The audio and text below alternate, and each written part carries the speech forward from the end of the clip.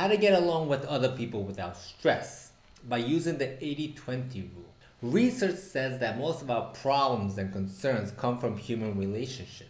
But by knowing this 80-20 rule and the different version of it will dramatically reduce stress from your life. Just by knowing this simple rule, your relationship with others will become much more easier. So if this sounds good to you, keep on watching. So what is the 80-20 rule? It's also known as the Pareto principle, which explains that 80% of the results come from 20% of the causes.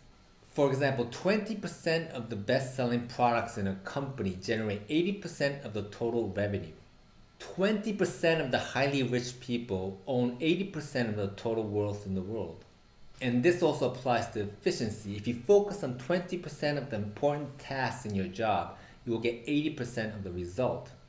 So the Pareto principle, the 80-20 rule, this is similar to law of nature, right? If you drop an apple, it will fall down to the ground. But what you might not know is that there's a different version of this 80-20 rule. It's called the 2-6-2 rule. The 2-6-2 rule is used to explain the trend in an organization. For example, a group of ants. There are 20% of the hardworking ants and 60% of the normal working ants, and 20% of lazy ants. This also applies to a human organization. If you're working in a corporation like me, you might have the similar type of evaluation system. 20% of top performers, 60% of average performers, and 20% of low performers. And the interesting point is that if you extract the top 20% of top performers and gather them in a group, you will always get a new pattern of a distribution of 2-6-2. Same thing when you extract the middle or the lower, you will always get a new distribution of 2-6-2. So your question might be, what does this have to do with human relationship? It has a massive impact on this. Let me explain. It means that 20% of people in your organization love what you're doing, the way you are. And 60% of people are neutral. They kind of like you. But 20% of people, they hate your guts. Did I just say that? Yes, they hate your guts based on the 2-6-2 rule, right? The point is, we all struggle when we try to deal with the people we hate. And the more you fight with them, argue with them, try to persuade them, your energy drains, right? Why? It's because you're against the law of nature. You're trying to manipulate the 2-6-2 rule in your own way. You're trying to make the 10-0-0 rule to be loved from everybody.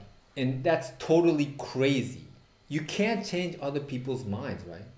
And if you had a chance to adapt to that hater's opinion, what will happen? You will just get dislike from the people that love who you are right now. And that doesn't make sense at all. But this doesn't mean that you're right and they're wrong. We're just looking at the world in a different perspective. They're just on the opposite side of the spectrum. They're different species. For example, if you're taking a walk in a park and suddenly a dog starts barking at you, what would you do? Would you start fighting with him or try to convince him? No, you will just be calm, right? You will just think that it's a dog. Or if a poison snake is right in front of you, what would you do? Would you try to fight that poison snake and try to eliminate that poison fang or something? That's crazy, right? I mean, you would just take a certain distance and try to avoid being near that snake. Same thing in human relationship. The haters will hate you no matter what you do. Just keep a distance with them. Don't be arrogant or something. I mean, just treat them with respect, that they're just a different kind of people. This way your life will be much more easier. I know that feeling, try to be loved from everybody. When I was 10 years old, I moved from America to Japan.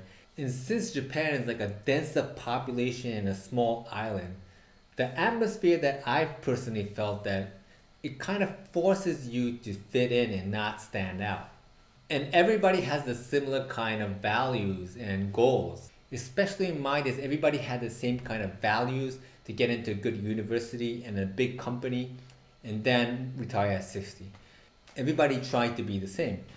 But in the world we're living in, the world of social media, being the same as someone else is not value at all. The world is demanding you to be more authentic, to be you. So instead of wasting your time and energy on how to deal with the haters, by the way, our brain tends to focus on negative things. That's why the old traditional media sends out 80% of negative news so that they can attract the audience's attention. Our job is to focus on not the negative things, but intentionally the positive side of the world. The people who love you, the people who like who you are, and focus on how to be more authentic. Because different is better than better, right? Nobody wants another Lady Gaga or Tim Robbins. That seat is already taken. They want to see another you. So we need to develop our talent, what we're more passionate about, and what we really want in life, how we want to be the best version of ourselves. And applying this 2-6-2 rule, that no matter what you do, there's always the people that love you but hate you as well.